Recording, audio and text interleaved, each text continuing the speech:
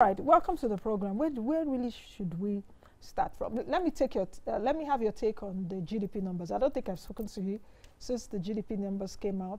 2.55% for the final quarter of 2019, full year 2.227.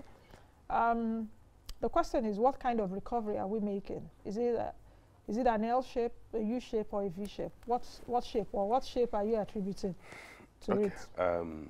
Before I even go to the shape, if you want to look at it, if you want to plot a graph of the GDP performance in the last quarters, 4 quarters of 2019, in the first quarter, GDP grew by 2.1%. Second quarter, it grew by 2.12%. Third quarter, it grew by 2.28%. And the final quarter, it grew by 2.55%. So if you want to plot that as a graph, you will see the gradient is very slow. It's upwardly sloping but slow gradient. So it's an upwardly sloping gradient, but the gradient is it's not steep. Okay. So in effect, the rate of acceleration of the improvement in GDP is not fast. I mean, if you look at the fact that you started the first quarter of the year at 2.1 and ended the last quarter at 2.55, so you see you're still in the region of 2%, which is why at the end of the year, we ended with an annual GDP of 2.27%. So in effect, you will say there's an improvement, but the improvement is quite slow.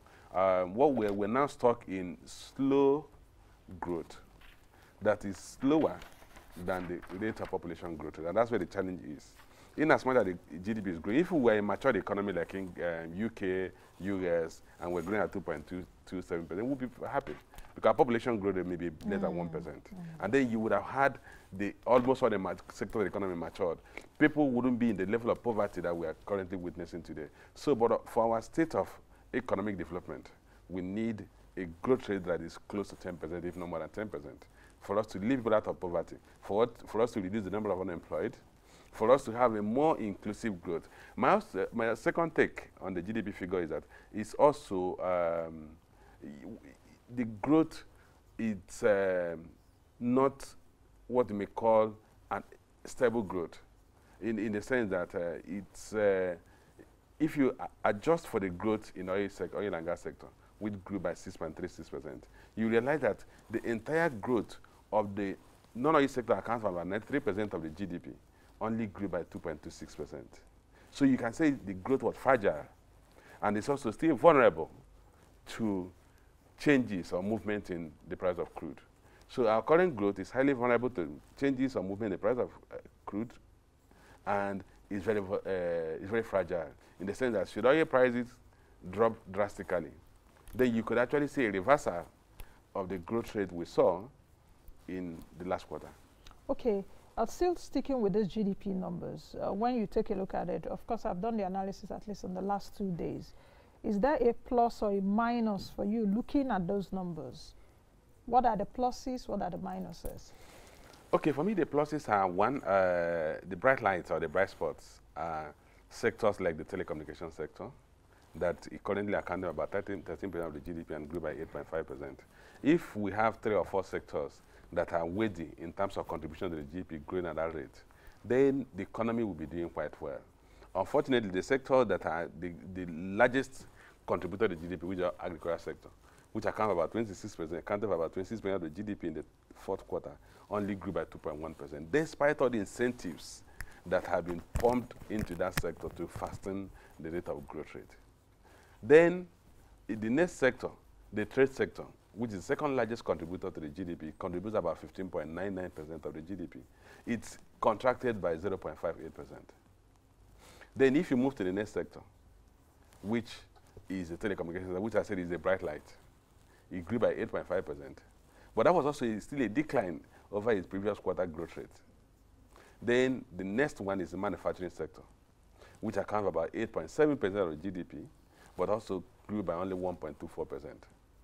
So we are stuck in a very slow growth environment. And these sectors, if you consider the fact that agriculture accounts for 26%, if you add that to 16% of the trade sector, and then you add that to 13% of the telecommunication sector and the manufacturing sector, you are already more than 50% of the GDP. So should these sectors grow at the same rate that we're witnessing growth in the telecommunication sector, then we would have just been fine as a country. What reality check does do this GDP report? What reality check does it really present? Because since you've said there are pluses, there are minuses, is there any reality check that is really staring us in the face that we really need to attend to? Well, I mentioned the first one in passing that the growth is still fragile in the sense that it's being driven by the oil and gas sector. And should anything happen to the oil and gas sector, we could actually have a negative or very weak growth. That's one factor. The other factor is that the private sector, and which should be a lesson for the economic managers, the sector that is largely driven by the private sector is the fastest growing of all the major sectors, and that's the ICT sector. So it then means that should we create an environment that is similar to the environment or the regulatory environment that the information and telecommunication sector is subject to, we may have similar growth in the electricity sector.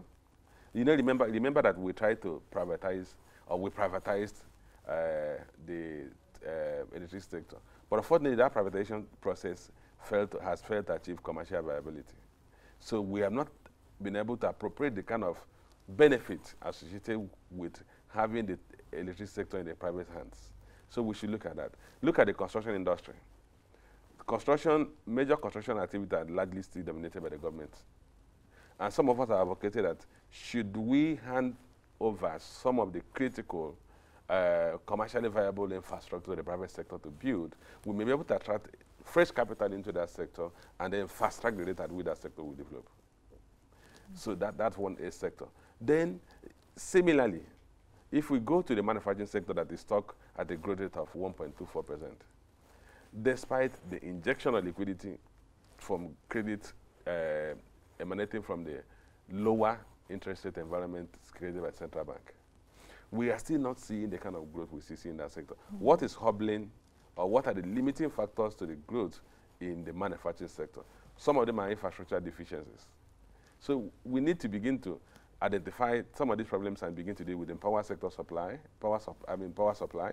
I had mentioned the power as a sector on its own.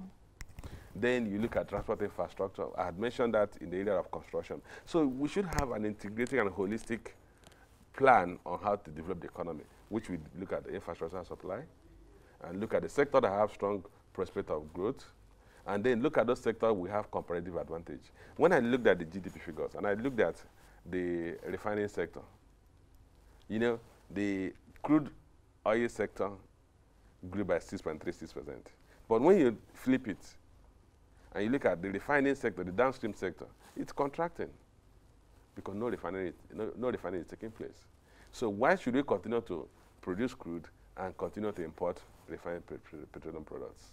It's no-brainer that we must be one of the only countries in the world that export crude and import refined petroleum products, despite the fact we have one of the best crude in the world that's easy to refine.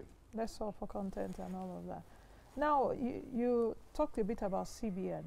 Let's take a look at regulators in general, talking about whether the central bank, the Securities and Exchange Commission, and all of that. If I'm looking at what's happening globally, I'm seeing the sense that a lot of policymakers have taken, or a lot of regulators have taken, you know, some kind of stance, a different stance perhaps from the ordinary job. We saw what happened even with the Fed in the US in 2008 till even about now, when did they even leave quantitative easing?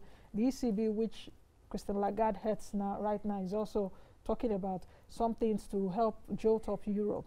Do you think that, or what options do policymakers have? When I say policymakers, not just CBN in our case, not just SEC, the Ministry of Finance inclusive, what options do these policymakers have right now, especially with these global economic disruptions that we're seeing? You can start from the central bank in terms of, like me, when I take a look at it, I'm beginning to see that perhaps monetary is the new fiscal.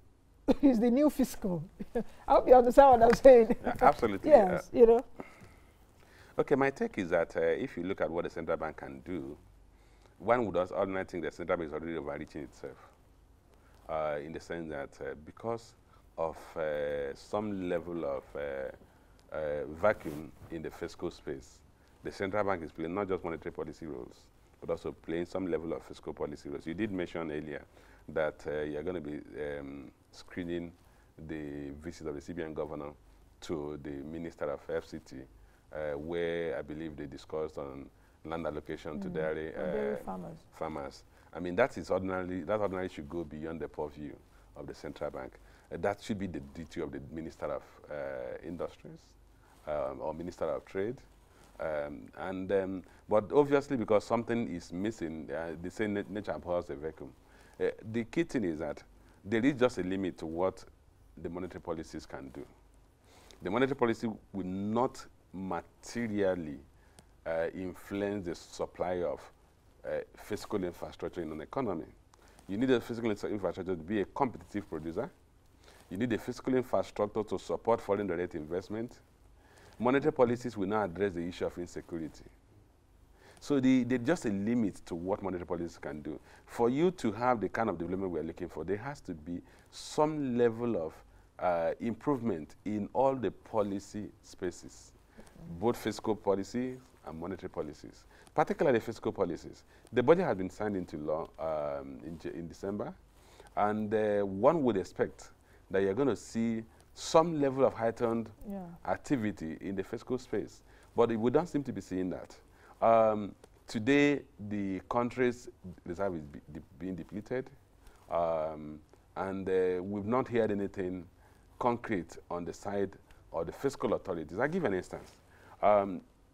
Through the fiscal tools, apart from the fact that they're trying to borrow about $3.3 billion from the Eurobond space to obviously shore up the current reserve and improve the liquidity they need for capital for the budget implementation. One should expect that at this time we should be talking of concrete trade policies or industrial policies that are targeted at specific industrial groups where we have competitive advantage. We should now be talking of the heavy lifting.